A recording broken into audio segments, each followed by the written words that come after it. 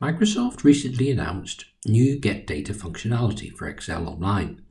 It is being rolled out this year, 2022. In the meantime, you can use Office scripts to perform web scraping to obtain data from online resources like GitHub.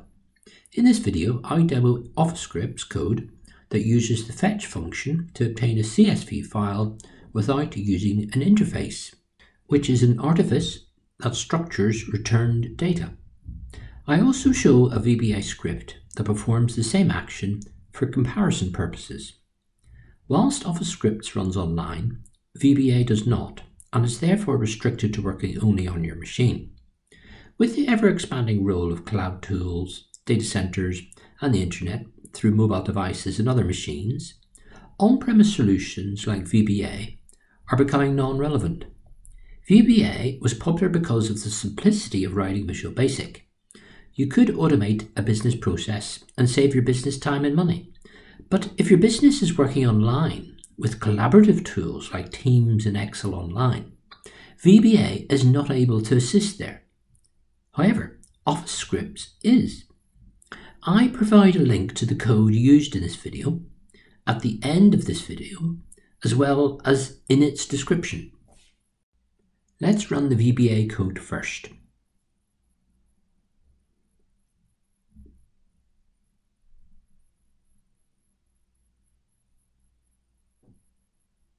We can see it is getting data successfully.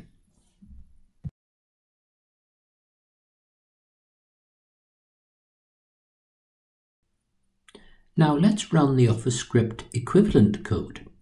We can see it creates a new sheet to place the retrieved data into.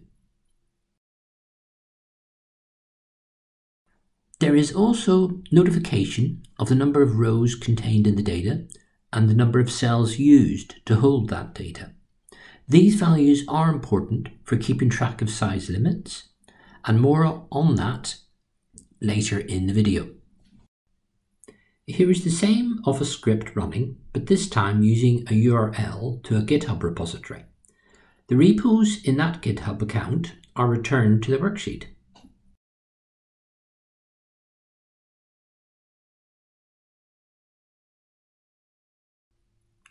In Excel Online, we cannot, as yet, create queries or connect to external data. If you first create those queries using Excel Desktop and then upload that workbook to SharePoint, you will be able to visualize the query and connections pane. But the functionality to refresh those queries and connections does not exist.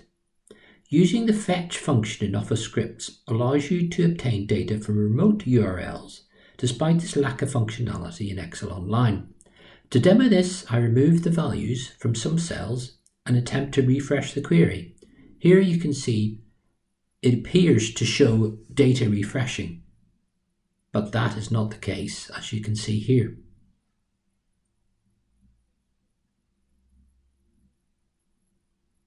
The cells are still empty and have not been refreshed.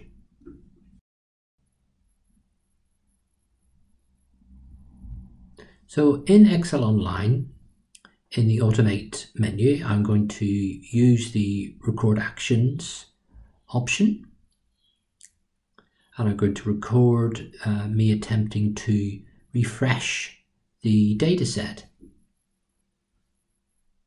So I'll click on the Refresh All Connections, and the Record Actions pane does actually record some script.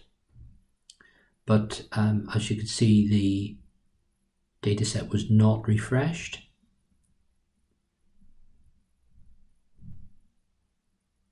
And we can see the generated script in the pane here.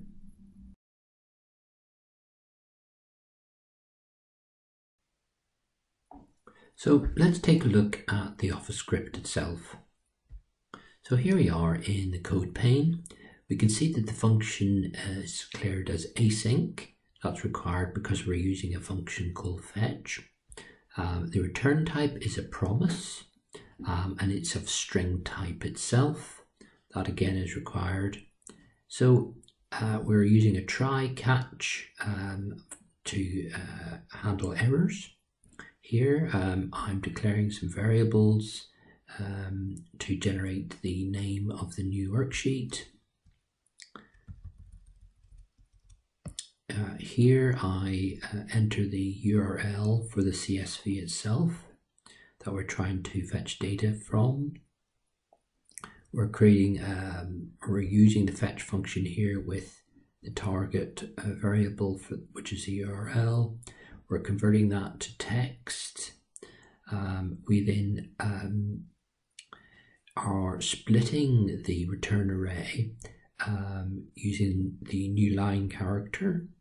We now have an array called a response array, which lists all the records.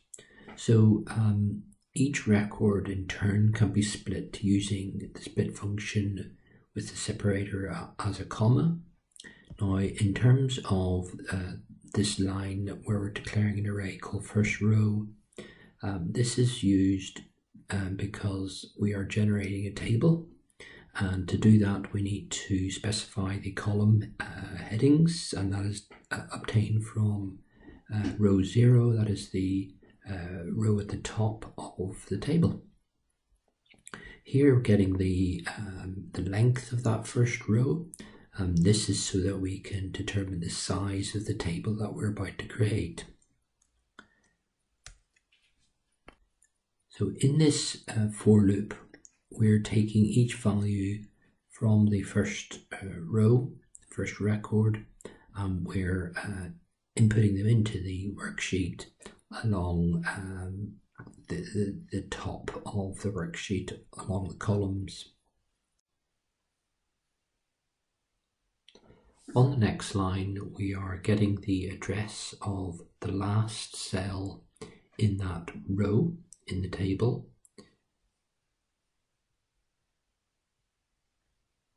We then convert it to a string, and then we use that value together with A1 to build the address string, and then we use that address string to extend or to create the table. We're using the add table function here, and then we're setting the format of the table. So after that, we are going to build an array which will then be input into that table. So first thing we do is declare a rows variable. It's a two-dimensional array, string boolean number type. It's empty. Then we find the length of the response array, and we assign that to a variable called then input array. And then we declare another empty array, this time's one-dimensional, and it's also string boolean number type. And then we iterate through the response array with its list of records, splitting each record by the comma separator, and then we are adding that split record to each row of the table using the add row function. And after that, we are catching some errors. As mentioned earlier, here is the information about the limits using the fetch function within Excel. You can see the screenshot was taken from an Excel add-ins help page, and this is one thing I want to mention. Office scripts and Excel add-ins both reference the same Excel model, Excel object model. That is, they're both programming Excel, but one uses an IDE and one uses Excel itself. So in this regard, Office scripts is the same as VBA because VBA 2 used an inbuilt IDE. I wonder if the code pane in Office scripts will be built upon to be more advanced and even become an embedded version of Visual Studio Code. After assigning the script to a button, it is the fetch function, not the async main method, that is preventing the operation of the button operating in Excel Desktop, as you can see here. Here is the VBA, which uses the query tables.add method to obtain data from a URL.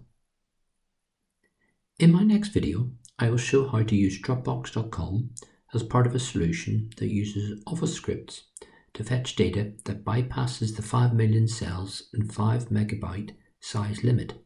It uses a method called chunking. Check out my business website too.